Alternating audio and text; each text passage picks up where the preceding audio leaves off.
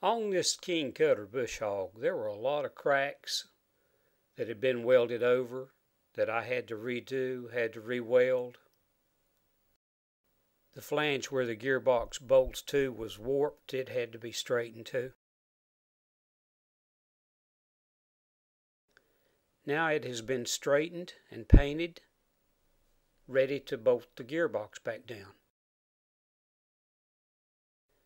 This wheel flange had to be straightened and a bushing made for the axle for the wheel.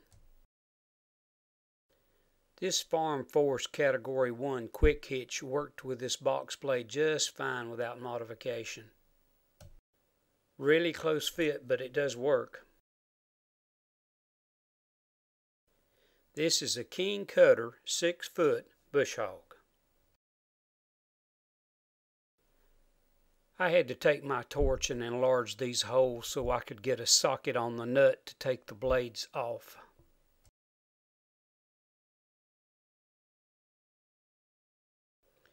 These blades are fairly heavy. I would guess that they weigh 10 or 12 pounds apiece. They needed to be sharpened.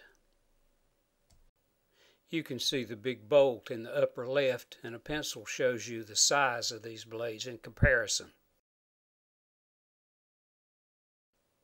At some time, these blades have been hitting against this Bush Hog. There's a grease fitting right in the center of this drive shaft universal joint. It is so much easier to work on something like this with the right equipment. Putting it up on stands makes it a lot easier to work on. The hub that holds the blades was loose on this output shaft and had done some minor damage to the shaft itself. The splines inside the hub were worn to some degree too, but still usable. The stump jumper hub and drive plate on the left and the gearbox on the right. There are two identical ball bearings inside this gearbox.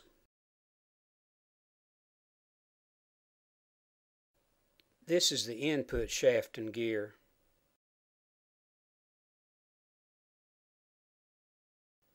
I had a heck of a time getting that output shaft out. I had to use a Porter Power and a pulley puller combined to get it out. This is the output shaft. I finally got it out. There's a spacer between the two bearings. I use this slide hammer to help remove the bearings. It's great to have one. This is my 20-ton press that I built. Doing bearing work, you really just can't do without it. I filled this rebuilt gearbox with 90 weight and bolted it back down to the Bush Hog. When using a quick hitch with the Bush Hog must be allowed to tilt. I made this yoke and stop assembly so the Bush Hog could be allowed to tilt and not break anything.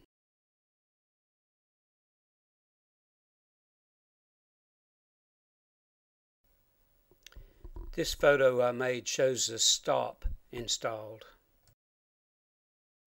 And this photo shows the upper yoke I made.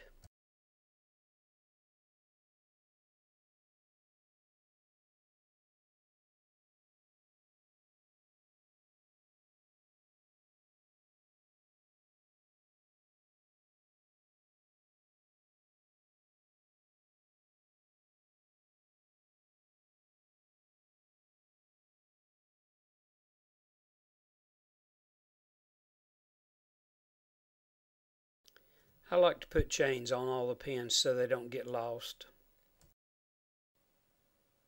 The upper U-shaped piece is welded to the yoke that came with the quick hitch. The spring you see here is necessary to keep the whole quick hitch from tilting while you're hooking up. Now I'm going to modify this dirt shovel to work with the quick hitch.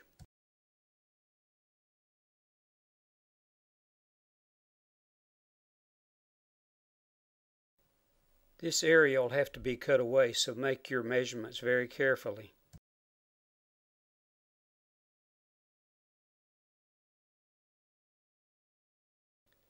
This enables the hooks on the quick hitch to clear.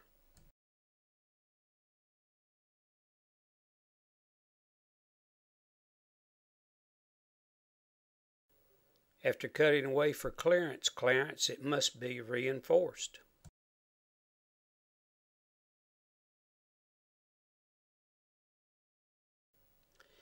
You must cut for clearance around the top hook as well.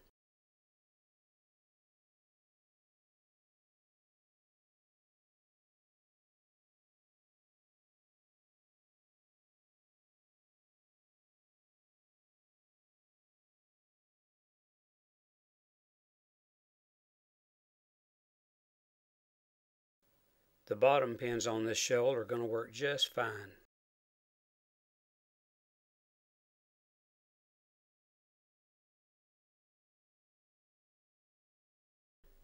This also has to be reinforced where it was cut away. I did these modifications free of charge for my ex, and I could have done a much better job if I'd have had a plasma cutter and a good heavy-duty wire welder. I did the best I could. I hope you've enjoyed this video and that it has been some use to you.